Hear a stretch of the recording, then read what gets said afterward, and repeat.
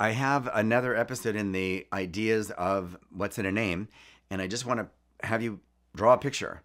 You're in a line or at a restaurant and you overhear people speaking a different language than yours. You wouldn't criticize them for that. You wouldn't demean them for that. And yet, back in ancient times, the Greeks and Romans had a word for people who babble. And a person who babbles simply meant they didn't speak Greek or Latin. The word was barbaroi, and it's where we get the word barbarian from. So the Greeks and Romans are basically saying, if you don't speak Greek and Latin, you're a barbarian. It's kind of a bad connotation.